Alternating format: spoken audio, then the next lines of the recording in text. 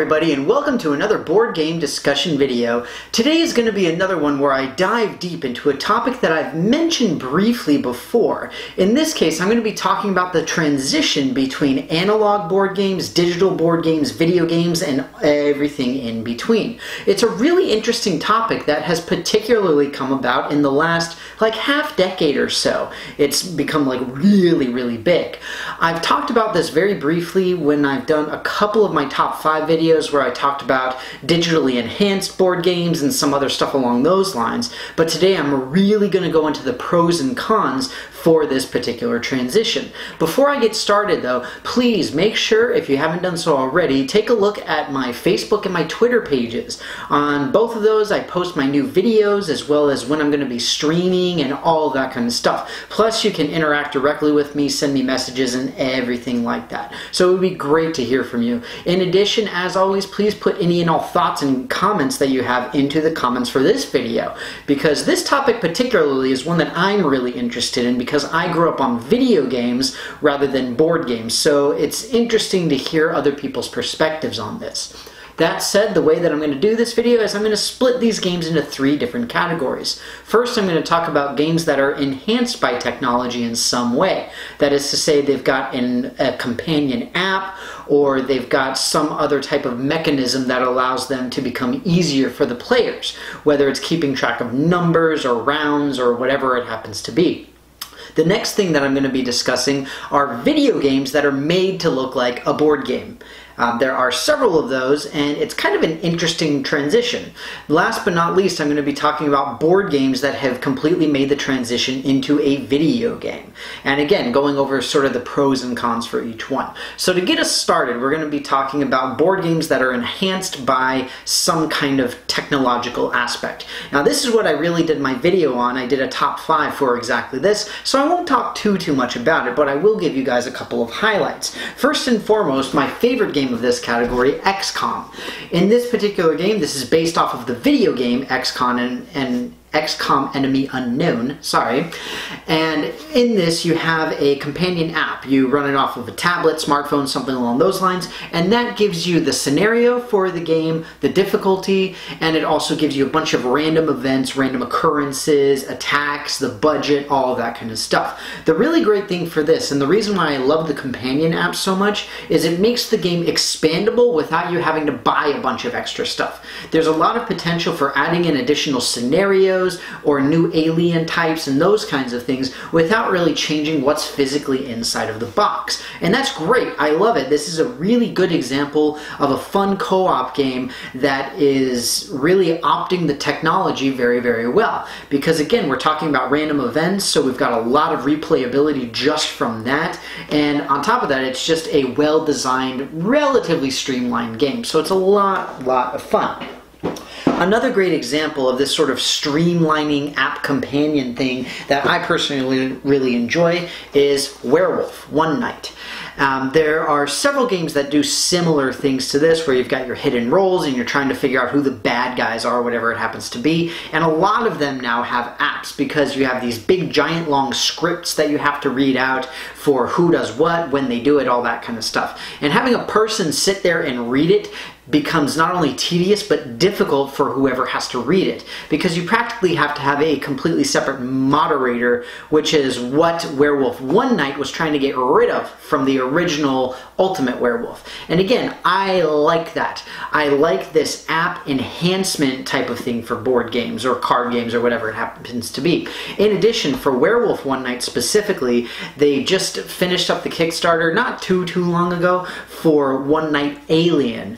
And with One Night Alien, one of the cool things is that it actually has random abilities for the alien roles, which is kind of neat. And so you get to do slightly different things, again, improving replayability, plus you've got cross-compatibility with One Night Werewolf, One Night Vampire, and One Night Alien. So you can mix and match and do all that kind of stuff. And again, the app keeps track for you. Tremendously helpful.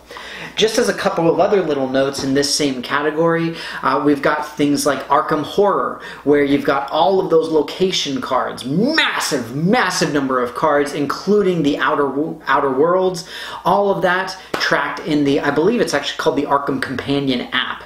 And so you just say, I am in this location, bam, you draw your Mythos card or your encounter card as appropriate, and you also keep track of those Mythos cards.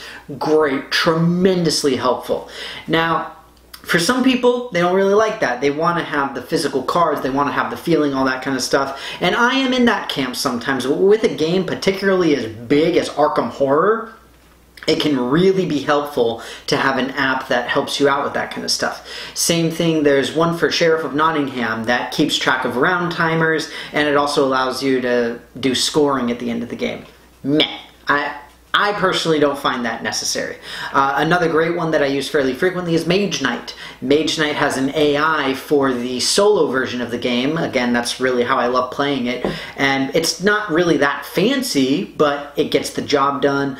Another good example from relatively while ago is this guy right here, Space Alert. Space Alert is one that utilizes a CD that randomly essentially skips to a different track to do something similar to what XCOM does. Now, in general, for this category, this is the type of thing I love to see with board games. We still have the physical game, we're still all at the table together, messing around, playing this game, and we have an app or whatever it is telling us what's going on, what we have to do, where we need to go.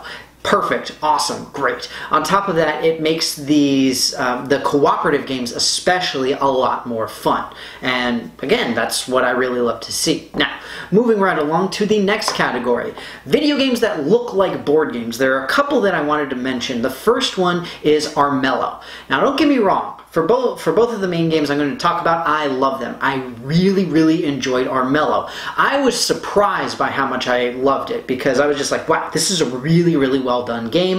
Effectively, you are trying to cure the king or kill the king and like just all sorts of different stuff. And you're gathering up cards, you're rolling dice, you're moving on hexes, all this kind of thing.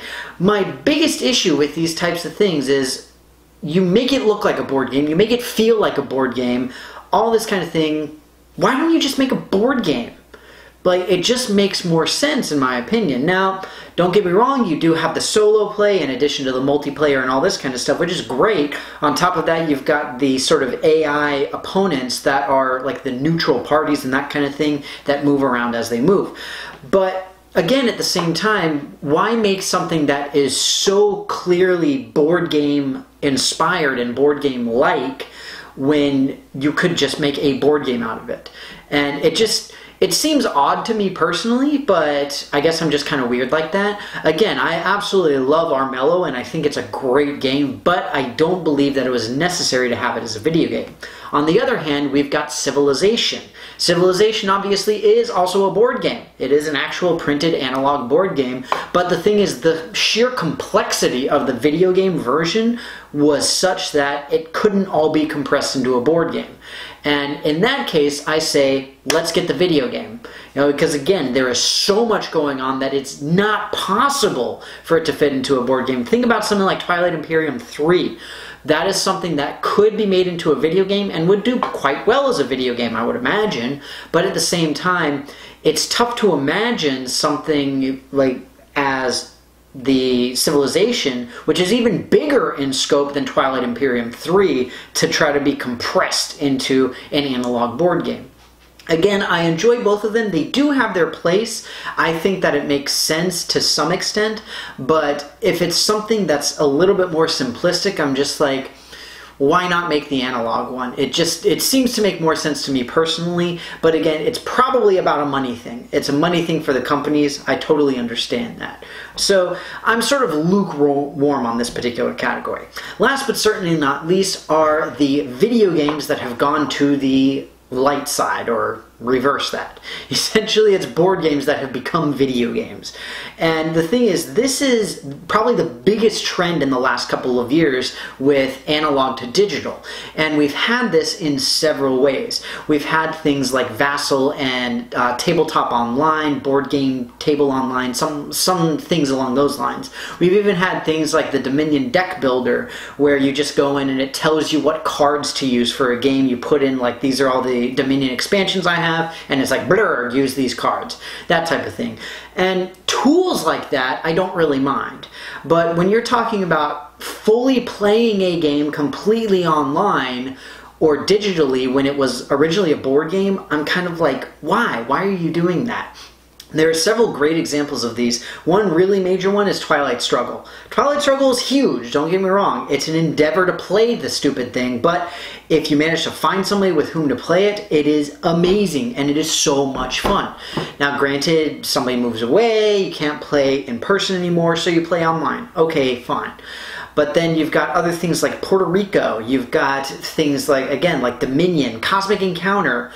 A lot of these games really seem unnecessary to digitize. On top of that, in my opinion, again, this is all very opinionated for me, the worst couple of bad guys, so to speak, in this particular area are two major companies I wanted to talk about. The first one are the guys who make Small World, Days of Wonder. Days of Wonder also made Ticket to Ride, which is another one that was completely digitized. What are we talking about? We are talking about apps.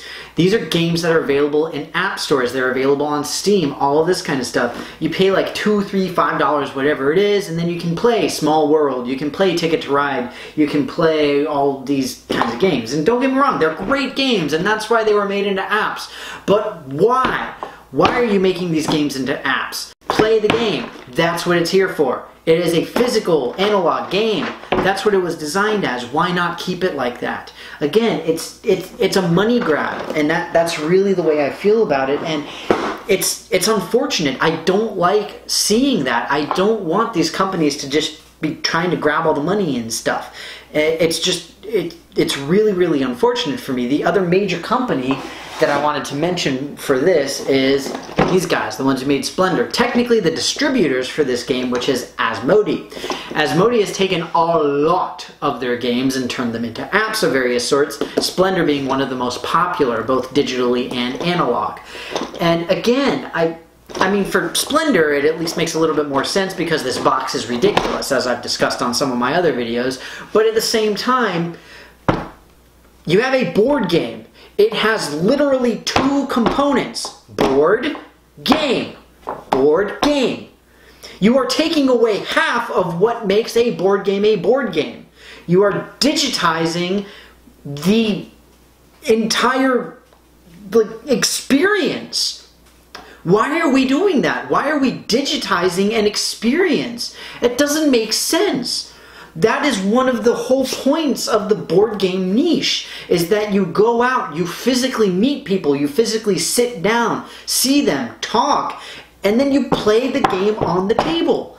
That is literally half of the point. Because board game. Yes, you can sit in the living room and you can play Super Smash Brothers and you can play Rock Band and all these kinds of things too.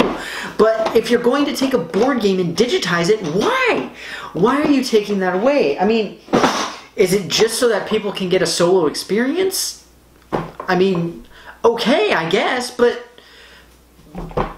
like, does that mean that they just want to practice so that when they go and they face off against their friends, they'll be better at it?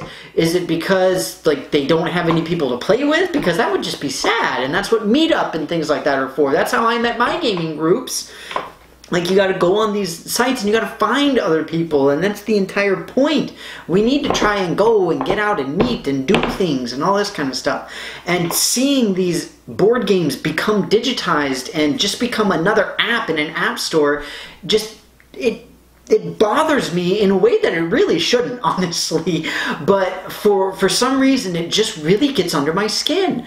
And I think it's just, again, because mostly it's been really, really bad in the sense of we've had a lot more of them in the last few years. But one really good example that went the other direction, we had Plague Incorporated that started off as an app and was very, very successful and recently became a board game.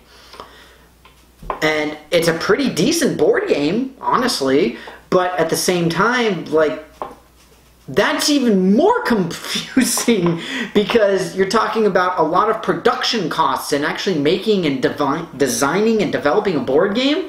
That's pretty impressive. You know, like, doing everything with the app is slightly easier, honestly, but That said, this category by far is the part of this video that really makes me the most upset, clearly, in case you couldn't tell, just because it's something that I find takes away the magic and the point of a board game. And it's really disappointing for me. To an extent, I can understand the appeal, I really do, but at the same time, the entire appeal of a board game is that you physically hold something and you're touching it and you're doing things. And a lot of times I'll sit down and I'll play games with people and they'll be like, oh, you know, like I forgot to draw this card or I forgot to move this piece or whatever because I'm used to playing online and the game does that for me. And I'm just like, no, the game doesn't do it for you. The program does it for you because that's how it's designed, but this is not a video game. This is a board game. This is interaction and remember and all this kind of stuff. But I'm going to stop rambling about it right now. Suffice to say, 3 major categories. First category, those board games that are somehow digitally enhanced. That is to say, they have a companion app, a CD, whatever it happens to be. Awesome. Helpful. Fun. Great, right? Things like One Night, Werewolf, things like Alchemists, things like XCOM Enemy Unknown. Great ideas, makes for a lot of versatility in a board game. Second thing, video games that work like board games.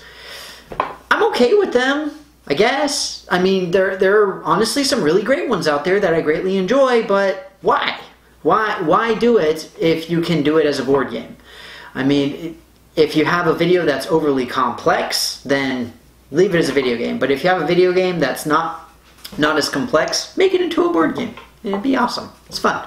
Last but certainly not least, board games that have been turned into video games / apps. Why? I can't see any reason other than it's a way to make more money. And don't get me wrong, that is a very tempting reason, I'm sure.